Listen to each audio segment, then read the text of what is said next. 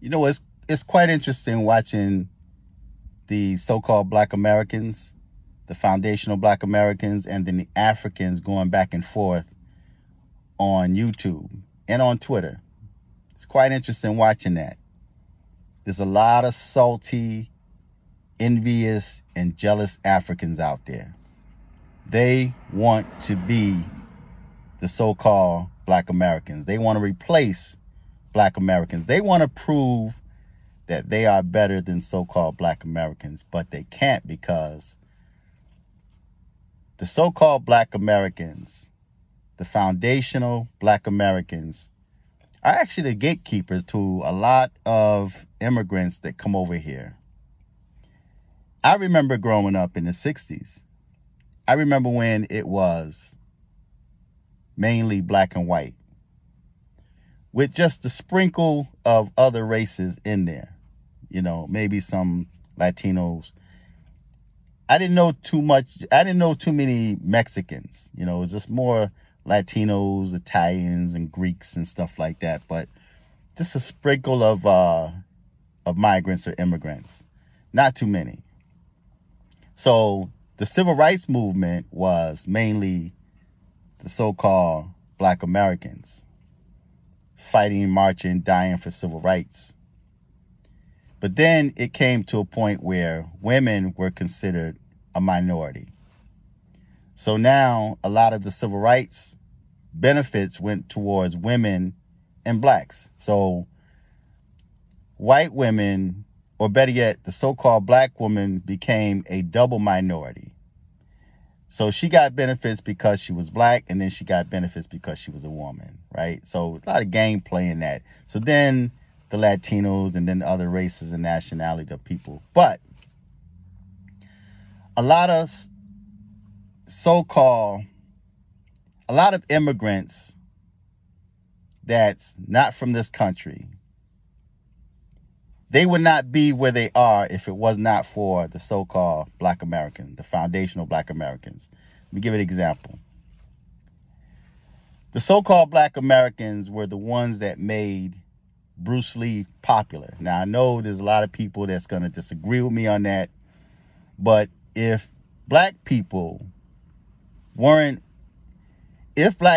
didn't make Bruce Lee famous, you know, because everybody wanted to be Bruce Lee. And plus, coming up, when I came up, there was like a lot of martial artists, man. I was one of them. So, you know, there's a lot of martial artists coming up, man. Everybody wanted to be, and we watched those kung fu movies, man, from over in Asia, man. We bought those, we watched them, man, and then we start impersonating them.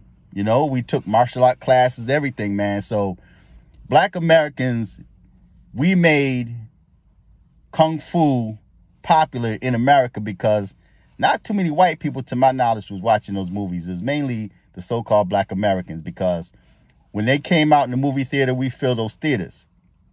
And then when everybody came out in the movie theater, everybody thought they knew kung fu or karate, right? So we put Asian martial artists on the map, right? Fast forward. And then that's when Bruce Lee then started putting like Kareem Abdul-Jabbar in, you know, and stuff like that. So Jim Kelly, you know, because he was a martial artist. And then if you look at Rush Hour, Jackie Chan, although he was in Enter the Dragon, a lot of people don't realize that he was in Enter the Dragon. Jackie Chan became well known through Chris Tucker, you know, Rush Hour, you know, and then there was Rush Hour Part 2, right? So, you know, so black people are the gatekeepers. If you look at Michael Blackston, he's an African. But if it was not for the foundational Black Americans putting him on the map, he would not be where he is now.